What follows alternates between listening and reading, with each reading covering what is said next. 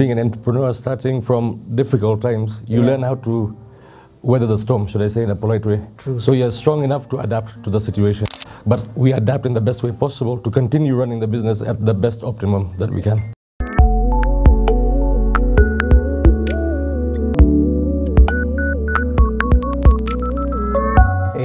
Yeah. So what is it like to be able to be at that point of literally shifting the way you do business, relooking at your business plan, relooking at everything? How is it to you?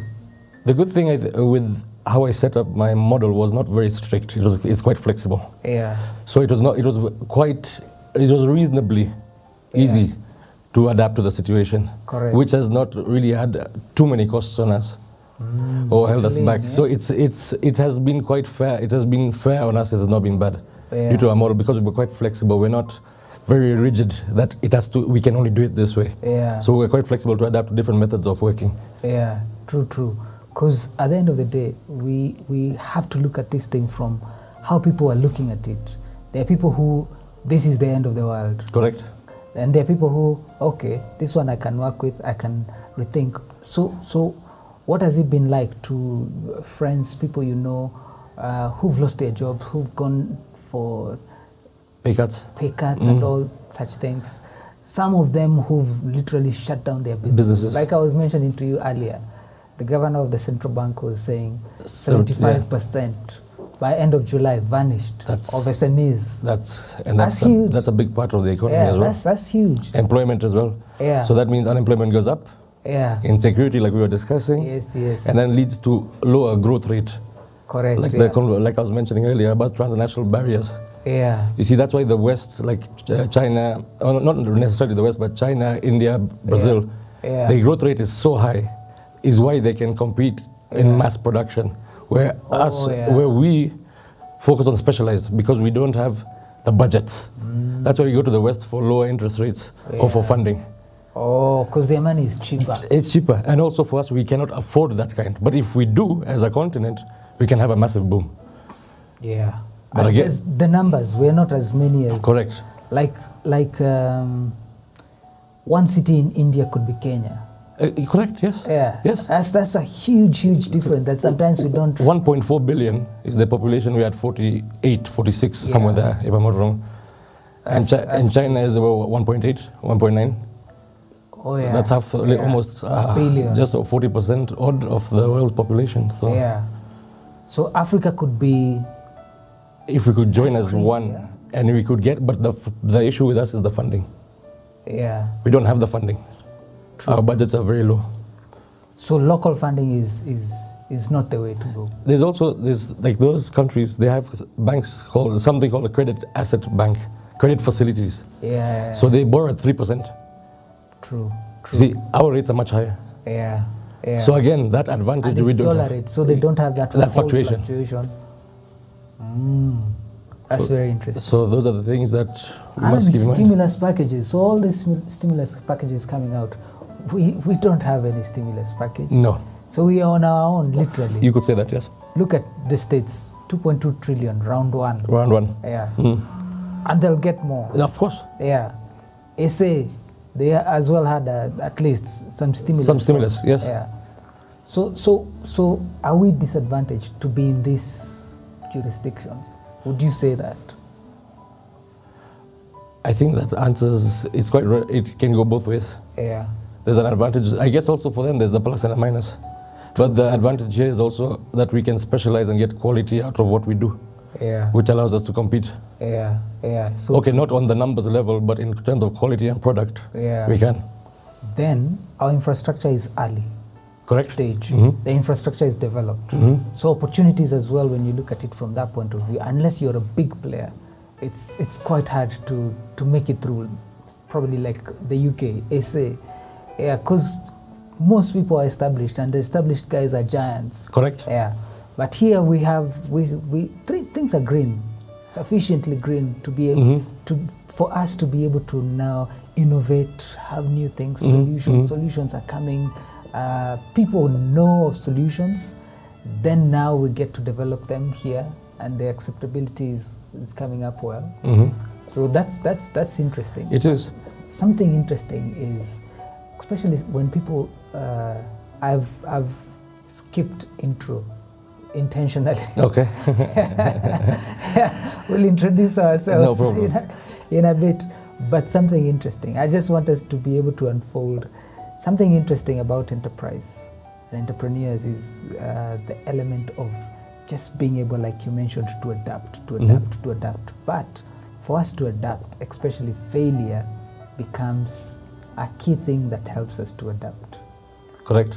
The amazing thing about your story is the story of against all odds, against failure. And it's not just personal failure, it's coming from a point of family. Probably you can talk about that a bit. Yeah, so I was from, my name is Zameer Verjee. So I was from quite a prominent family, was very well off. And I'm the 7th generation in this country. Seventh. So and a generation is 50 years plus. Yes, you could say that. Yes. Cycles. Yes, so we can say from 1882, my forefather, my great-great-great-great-grandfather was here. Yeah. And then we were in the fish business, then went into transport, and then the fish business went into receivership in 2000 or 1999 due to the cholera in the Lake Victoria. Oh, I remember. So the ban for exports. So we went into transport. That's when China now started bringing fish. There you go. Then we went into transport and then receivership in 2010. And I was in my second year my third year in uni. UK, yeah? UK, yes. University of Kent. So it took a while for all of us to adapt because it was literally like going zero. Start from minus. So having that mindset of always being in business and dealing with big things, it was something that I couldn't. Things were working. Things were working. By the time you left home, actually things were working. Very well. So you're coming back. To nothing. It's crazy. Even to get that ticket to come back was also a mission. You're coming to a home you don't know. It was not even the home I used to live in. Everything was just different. So I came, I said, there's no way I have to get back or start the ladder, even if it's very small, but I have to start somewhere. How come you didn't think of just staying in the UK after knowing what's happening at home? I know the opportunities here, and I know what I want. Yeah. Moreover, I don't want to be employed. Yeah. Because that time you were young, you're quite young. By the I was time you were 22, talking like this. 22. Yeah. So you come home? I come home. Of course, I knew what was going on. Yeah. Of course, the moods and morals are obviously not very good. Yeah. Everyone's trying to do what they can. Survival. And then you try something, you fail, and you've used your very minimal resources that you have. Now that makes it harder, like you said, but the failure is what allows you to get stronger, and also see what you're doing wrong when you approach something new. Yeah, true. So now when I'm approaching a new investment or a new business now, I've learned from that. I will still make mistakes, I'm sure. Thanks to that, you have a backbone. A backbone, but I will still make a mistake today and learn from it for the future. Yeah. But I'll be in a better position now than I was then. Yeah. So how was it for your parents? Because, when you're fresh, you're young, you're fresh, you have energy, you can fight it. Correct. What happens to your parents who, at that point, without a doubt, they're not as fresh and young as you are? So, there's fatigue, there's business fatigue. Naturally. Yeah. But I'm grateful. Of course, I don't think any parent would want to see their children through a difficult situation. Yeah. But they were also very supportive and very strong, and they used, I think, more energy than they've ever used their whole life. So they just pushed till today. Keep fighting and keep working together as a team. Yeah. That's amazing. How do you take that and relate it to COVID? What did that do for you that you can use now? Of course, when you have to do cost cutting, flexibility, adaptivity, your normal day-to-day bills, or whether it's your basket of goods, so your home shopping, your luxuries, your eating. Some things will have to wait. But you've been through it, so it's not that it's I'm going to now collapse if I don't go there, or I don't eat that, or I don't do that, or if I don't drive that, or if I can't do this or that. I have it. Yeah. And fortunately, whatever I could do, what I want to do, I'm still doing. I'm happy. I'm very grateful to God for whatever I have. Yeah. Even the food on my plate, the rents, whatever we meet. Yeah. That's very important. But what is that? Where do you get that mindset? Because there's someone who, like you mentioned, I have things that I'm grateful about. But there's someone who is only saying things that are not working, things that are not well. They can count for you everything that is broken or breaking. How do you get to that state of mind of saying, you know what, it's not as it used to be, but it's fine? Several things. Okay, I went through a lot of ups and downs. Like, for example, having to survive in the UK and get back here. So that already makes you strong. So, but again, me and you and us here, we all have good and bad things that we're dealing with as we speak at the here. moment, So, but if I'm going to concentrate on that, the positive I have is going to now start becoming negative. Yeah, because it's swallowed. And don't look at other people, or be happy with what you have. And most importantly, like for me, I'm God-fearing. I thank God for everything, and I always know it's God's timing and God's speed. So I always leave it to that as long as I do my part. True.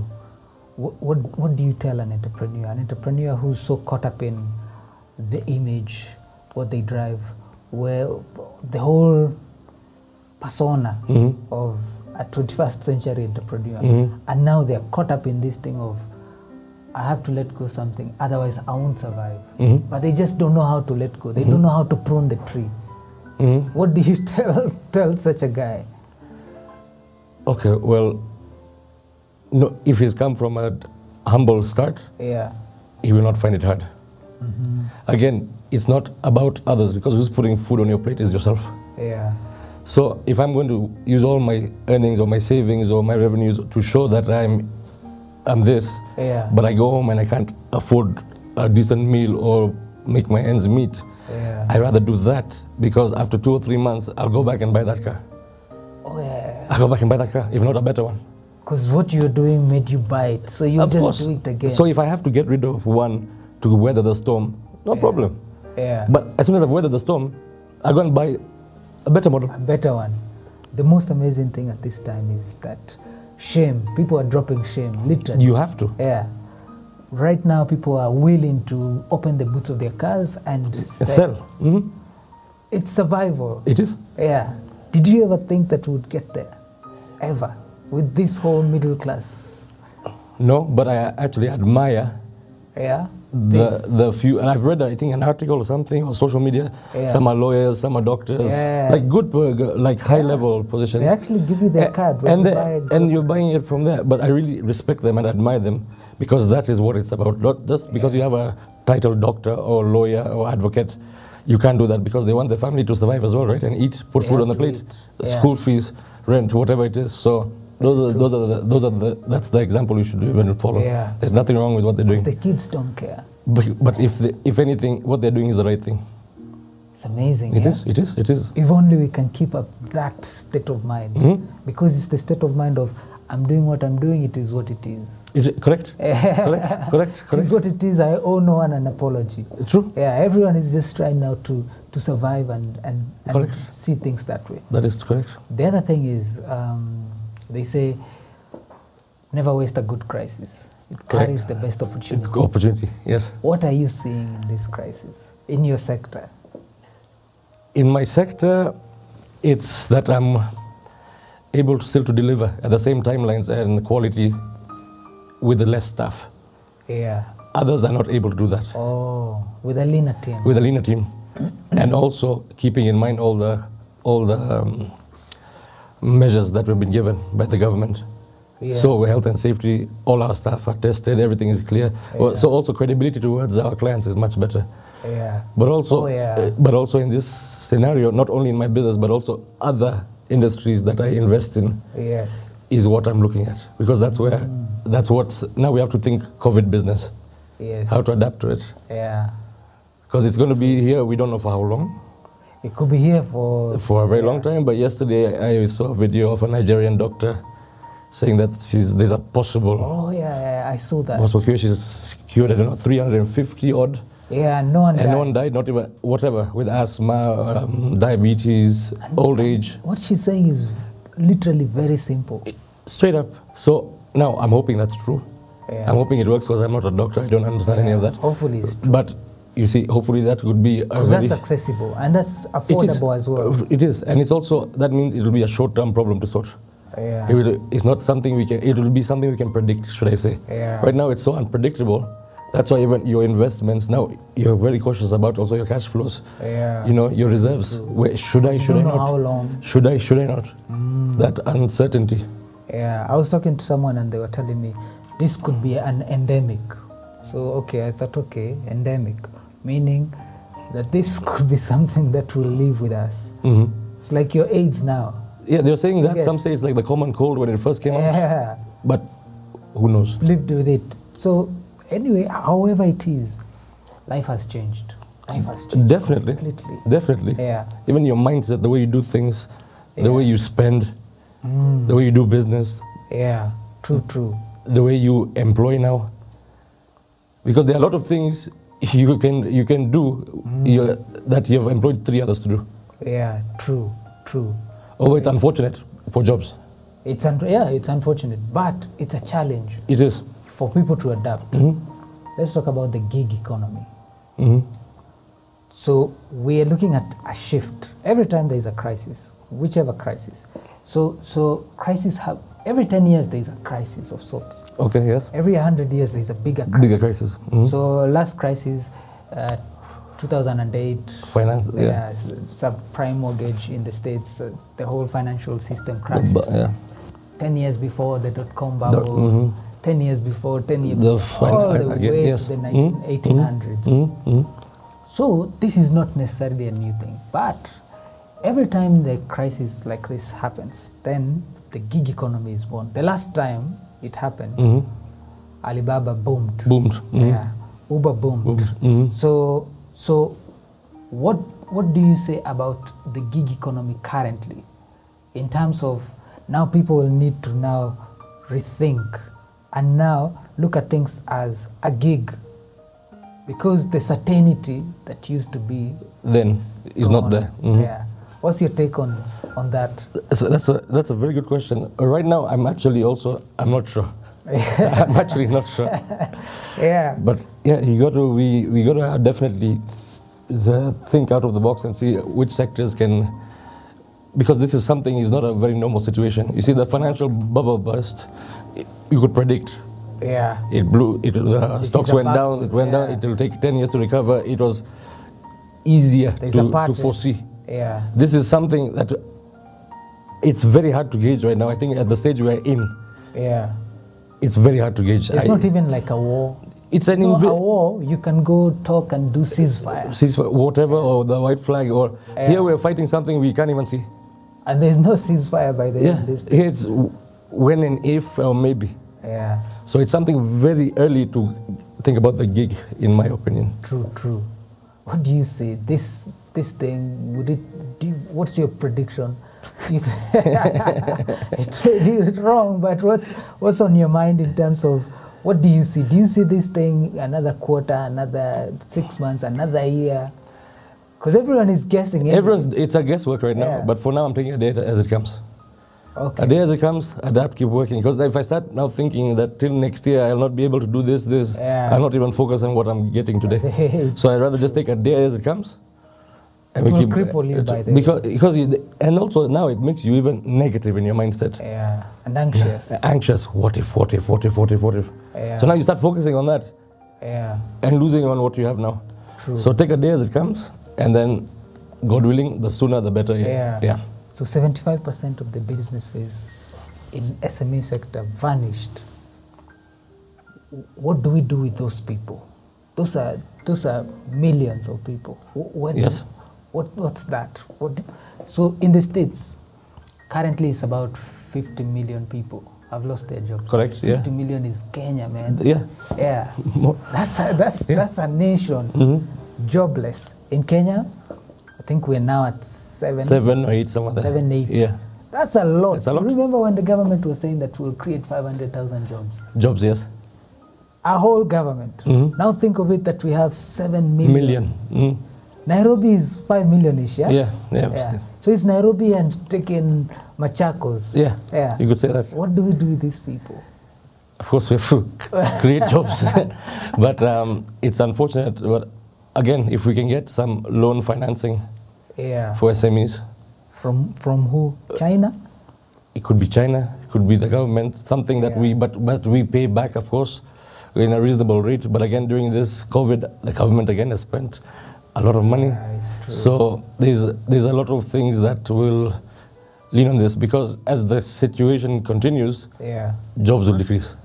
They have to. That's the pattern, I guess. So if it continues that way, more jobs lost, so our growth rate goes lower. Like I said earlier, and our unemployment goes up, goes to insecurities, etc. So that means, again, we will not fight with imports, nothing, because we don't have the negotiation power. We don't have collateral. So again, that's crazy. Because you know, a government borrows against the productivity of its people. Everyone knows that the productivity is going down. So that becomes a challenge. But there is an interesting conversation as well, that I've been looking at different crises, different empires and things like that, all the way from ancient history. And they say there comes a time when government infrastructure or public infrastructure shakes. And when that happens, it's time for private infrastructure to take over. Do you see it that way? I guess, again, it will depend on the framework of the country and which countries or continent we're talking about. But right now, I don't. If we, as a continent, of course, we have individual companies that are doing very well in our country. But I don't think they will be in a position to support the entire economy. Or they can't. So again, also, they have a business that they're running. And they're at defense mode currently. Of course. Self-preservation. So I think that will be quite difficult for private sector to take over. It's ambitious. But you never know. There could be a percentage that you can contribute. True. Because the new hero will be the guy who will create employment. Correct. But the question is, how? But if he's creating employment, means there's a demand for his good. But if there's less employment, who's affording to buy those goods? Because spending power is going low. But the money is somewhere. Should be. Because ideally the money no one came and took the money out. The money it should be. It's hiding somewhere. It should be. So how do you get the money from hideout? Because in every crisis, people hoard. Of course. But now the confidence right now, without confidence, you're not going to release the money. So you're going to hold on. Because imagine you lost your job and you've saved X amount. You're going to use that very wisely until you find a job or you know what's going to go on. Because it's depleting. As I said, very interesting. Because our government have done a brilliant job for this COVID. But you see, for example, now imagine the bars, right? Which was very good. I totally agree with that. But you see now, you see the suppliers, or the logic for sure. Interaction, you know. I agree with it. And we have very many bars. Yes, we have. And if you're unemployed, if you're depressed, you go to the bar. You finish work early, you go to the bar. If you are celebrating, you go to the bar. I totally support that. But on the contrary is that now the suppliers, the demand will now drop. Whoever supplies the alcohol. That's a hit. Okay. Then also the revenues for that establishment. Then also the staff will be reduced because we don't need so many guests. Inevitably. So for 30 days, nothing. And how many bars do we have? I don't know, but I know that we have very many. There are many. So to some people, they thought that it was an attack to a sector. I think it's to protect us in the best way. It was protection to the people, not an attack to a sector. No. And what about restaurants? Restaurants, they've been hit, of course, because if you go to a restaurant and you enjoy your glass of wine, and now you can't have it, you say, okay, I'll just have it at home. Because at least I'm allowed. I'm allowed. So the traffic as well goes down. Naturally. It's interesting. Very interesting. So when when we look at things in this sense, I want to expand it. You had the conversation you're having with the guys in Nigeria. Mm-hmm. What are they saying? How is it from their perspective? It's pretty much what we've been discussing actually. Similar, it's quite similar in the sense that everyone's trying to adapt. Yeah. But now a lot of cost cutting has been. So now a lot of them have moved their offices home, because everything now I can talk to. I'm still doing business over my Zoom. So do I really need a physical presence? Yeah, and it's working. It's working. I'm still getting paid. Yeah. So do I need a physical presence? You actually don't. So I save that cost. So things like that is what they were discussing, that physical presence. So same thing there. Yes. More or less across the continent. Across the continent. Yeah. Interesting. Yeah. So I've been looking at, they say India is the new China. Mm-hmm. First, do you believe that the factory or the kitchen of the world is now switching to India? The reason why they're saying that is because China was the kitchen, the existing kitchen. But now China is now taking over the role that the US had in terms of the leading economy. So when they take that role, then everything changes from their perspective, because now it's a dominance game. But now the kitchen shifts.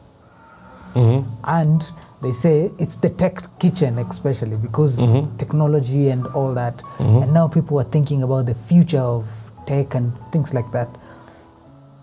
When you look at it like that, then people are saying that now Africa becomes the new consumer.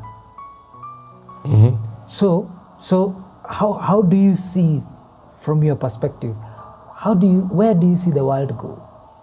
Because as an enterprise, then as you grow, you see some horizon. What do you see? That's what they are saying about the world is shifting that way. What do you see? For now, I still feel, for now, China will still remain the kitchen. The second kitchen, or the kitchenette, India. Leading, still the US. Because I'm looking at the COVID, and also the election coming up. Oh yeah, true. That is a very big player. It's this year. It's a very big player. So I would. You can't dismiss them. No, you cannot do that. No, because that will also make a big decision in cross-border agreements, relations between countries, business, tax barriers, all these things. So it depends who gets in power will be now the one to negotiate those terms, I believe. What do you see of Africa? Africa, I don't think we're in a bad spot. Okay. Because we've got good international agreements, but I think we need to get more with different countries to allow the funding, to allow us to assist us in these times, and also for us to also boost our production facilities. So even at the very least, if we were to get, let's say, a plant from abroad that wants to assemble cars, at least they can put the assembly plant here, but they give it to the locals to assemble. Not bring also their stuff. Okay. So at least the locals also are benefiting from it. Yes, I see that. So something along those lines.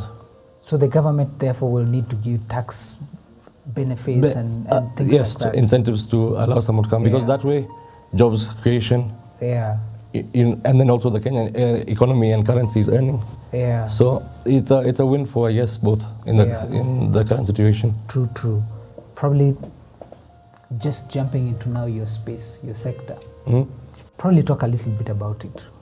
Then the next question would be, what's the future of real estate? As people have been thinking, could Kenya have been in a real estate bubble? The ground has softened in terms of real estate demand, and now where is the way out for real estate in Kenya? Okay, so in my sector, a layer of questions. I'll try to address them somehow. So in my field, interior design, architecture, design, and construction. Yeah.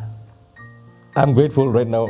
I'm not going to say that there's no demand. There is. There is. We are all doing, whether it's a shop fit out, a house renovation, it's still going on very decently.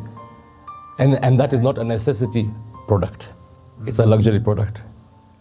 Oh, it's secondary, by the way. Tertiary. I'm in service. That's service. Yeah. So now I'm coming to make your house look good during these times. You rather save that money. Change my lighting.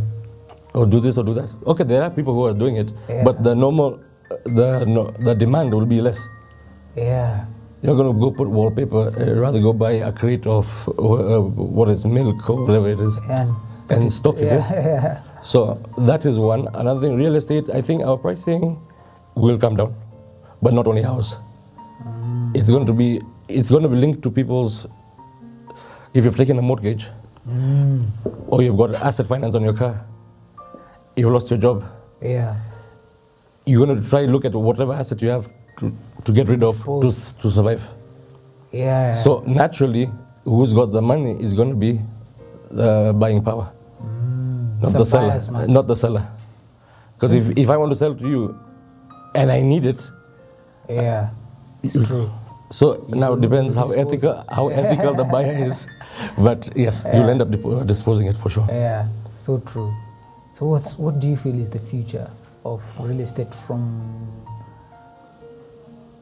where it has been? Since last year, people are feeling the slowdown in real estate.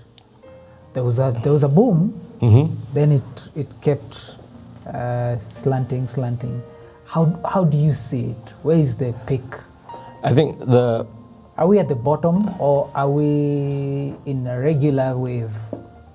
I would say irregular wave, because also right now the work we're doing, and I see also colleagues or competitors, or they're all working. Everyone's working. I'm not seeing anyone trying to hold back. Everyone's pushing. So I don't feel we're at the bottom, and I also do feel this main issue of this COVID is playing a part in every question or everything we do. True. So I do believe, but we'll bounce back. Yeah. We will, that for sure. Makes sense. Very nice. So I would just to bring it to a close, I would want to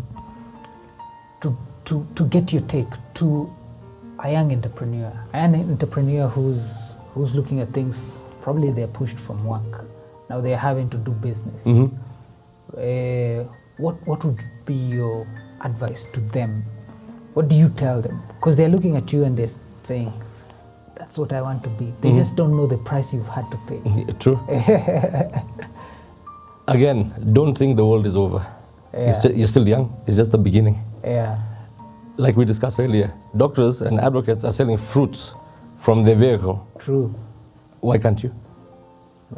Start that way. You never know. You'll end up buying a small piece of land. You make your own. You start growing your own vegetables. You go into slowly supermarkets, export. You never know where it'll take you, or you'll meet along the lines.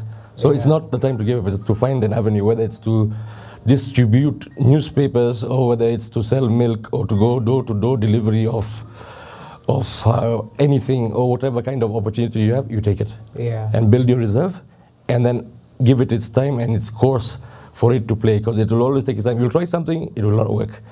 Don't get discouraged. Try another one, it will not work. Try another one, it will not work. But one is going to work, because you'll keep improving as you go along. How many times do you need to fail as a resilient person? And how many times do you need to fail to know that this won't work? When are you resilient and when are you just stop? I think it's to every individual. Okay. That would be it to every individual, and how much self-drive and self-belief you have. So the elastic limit is in you. It's in you. It's not. There's no. No one can measure it. No, it's you. I see. Because I have colleagues, friends that I've seen who have different elasticities. So by the way, one would break at this, and another one is okay with it. And one you're like, wow, you fought well. Okay. So So how is it for you as a young entrepreneur in this city, in Africa, at this particular time, not even the COVID time, in just this generation? How is it for you, and what do you feel as an African entrepreneur now?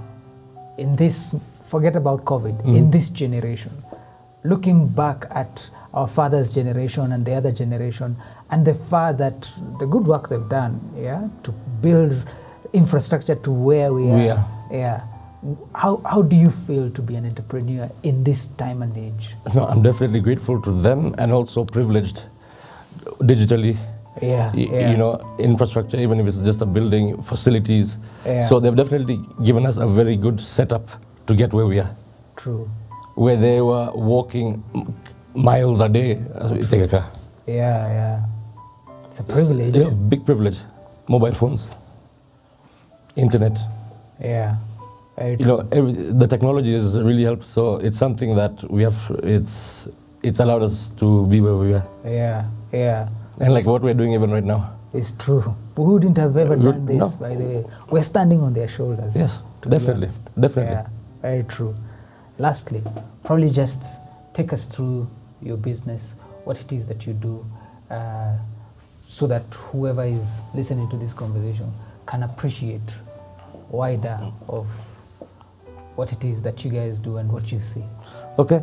We started as an interior design firm, consultancy basis. That was in end of 2012. Then we moved into fit out because our clients were like, but who can do this for us? So that was our second division. I see. Then architectural, some say, we love your interiors, but can you do us architectural? So then we combine partners, hands to that, and then we do also the construction, which is... from ground up. From ground up. So those are like 4 different divisions that we have. Then we have a lighting division and a joinery division.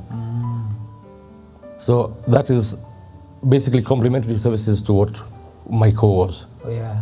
You mentioned something interesting about assembly. Yes.